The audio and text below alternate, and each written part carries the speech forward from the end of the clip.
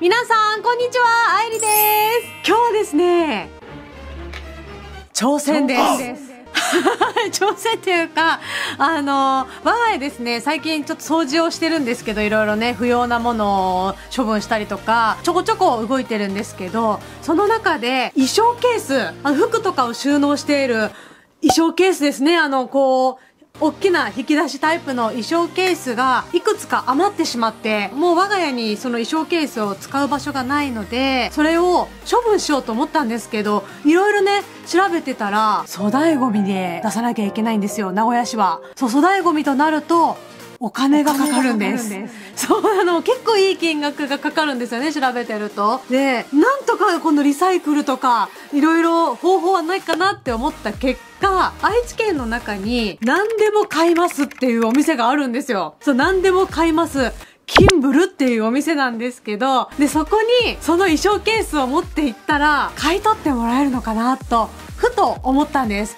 本当に興味本位で、もはやね、お金にならなくてもいい。もう0円でもいいから、引き取っていただけたら、そんな嬉しいことないなと思って。そう、なので今日は、本当に買ってくれるかわかんないんですけど、何でも買えますって書いてあるから、買ってくれるのかなと思って。はい、ということで、衣装ケースの他にあとね、ホットカーペットとか、あとちゃぶ台とかね、あるので、それもね、一緒に今日は持っていこうと思います。はい、では、スタートかな？スタート行ってきます。はい、ということで、今、キンブルに向かってます。そう、後ろ、見えますかね？いっぱい積んであります。衣装ケースと、下の方だとホットカーペットですね。はい。で、この下にちゃぶ台があります。そう、これをね、売れるかわからないんですけど、売れるっていう感覚？まだ後ろにあるね。まだ後ろにも衣装ケース積んであります。そう、これがね、売れるかわかんない。売れるっていうかもう、プレゼントします。もう贈呈するから、もうどうぞお持ちくださいっていう感じの気持ちで行くんですけど、もしね、衣装ケースがこれでね、引き取っていただけたら、どなたかの参考になったら嬉しいです。では、行きましょう。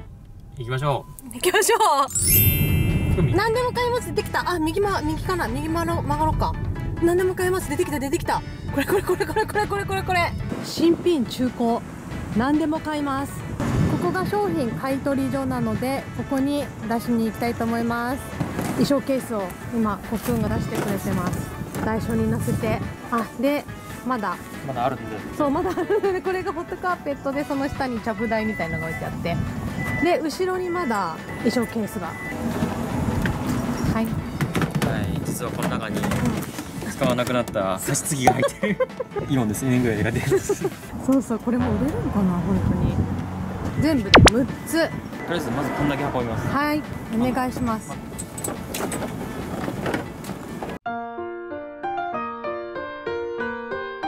今、買い取りが終わりました。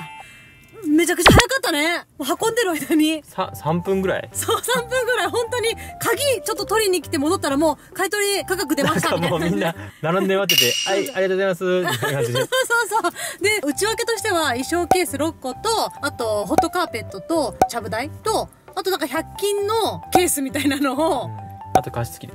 あと加湿器。イオンで買った1000円ぐらいの加湿器。あとあれがあるわ。HDMI ケーブル。HDMI ケーブル。そうだ。それだね。それが全部だね。それ全部で、いくらになったと思いますか？予想はいくらだった？予想？うん。いやでも俺300円ぐらいかなと思ってた。300円？私、多分100円だと思ってたんだよね。全部で100円かなと思ってたの。それがなんと今回じゃらー880円。うわーすごい880円になった。しかもさ、やったね、食べようこれで。牛丼2杯いける。すっごい嬉しい。テンション上がっちゃって私。売れると思ってなくて、なんか正直衣装ケースはね、なんか捨てたりとかするの大変だし、なんかもう持ってこられてもって言われるかなと思ったんだけど、880円になった。いやー、私ちょっとびっくり。やったね。やった。しかも、早かった。3分で終わった。3分。いや、いいですね。何でも買えますってところ、本当に何でも買ってくれる。本当に何でも買ってくれる。でも言ってたのは、電化製品は5年以内って言ったね。購入してから5年以内のものじゃないと買い取れないって言ってた。ここの人がここの方が言ってた。今言われて大丈夫ですって。ホットカーペットは多分3年か4年以内に買ってるから、大丈夫ですって言ったら、全て買い取りできますって言って。はい、今回ですね、何でも買えますキンブルでは、本当に何でも買ってくれた。そう、すごく嬉しいです。そう、もしね、衣装ケース捨てるのどうしようと思ってる方、愛知県内だったら、キンブル4店舗あるので、はい、ぜひぜひ、売りに持ってきてもね、いいんじゃないかなと思います。はい、ということで、少しでも参考になったら嬉しいです。あ、ここもなんかよかった。よかった。今日も最後までご覧いただきありがとうございました。笑顔になれたよって方はグッドボタン、チャンネル登録お願いします。あと Twitter、Instagram やってますのでフォローお待ちしてます。それでは次の動画でお会いしましょう。またね。今日すき家と吉野家どっちにする？松屋で。